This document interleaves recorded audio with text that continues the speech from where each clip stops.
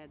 Okay, we're going to show you how to hook up or stretch your chassis into the travel position, load position, the desired length.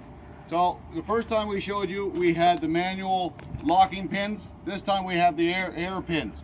So what you would do with this is you would connect to your chassis. You would take the red line from your braking system, unattach it, reattach it to your air pin locks.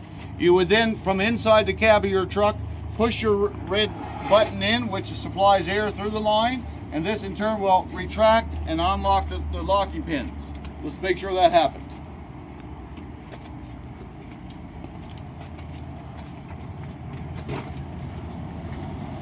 Okay. So by doing the releasing the air in the cab, what we've done, sometimes it needs a little bit of persuasion just to get the pin to fully retract there. You move your trailer back and forth like we did with the other one till you get your length you want, and then simply pull your button back out, your red button back out on your dash. This should retract these pins here. Sometimes they don't come all the way out, they just need a little bit of a tap to get them in there, and you confirm that they've locked themselves into position. Carry on with the rest of your pre-trip.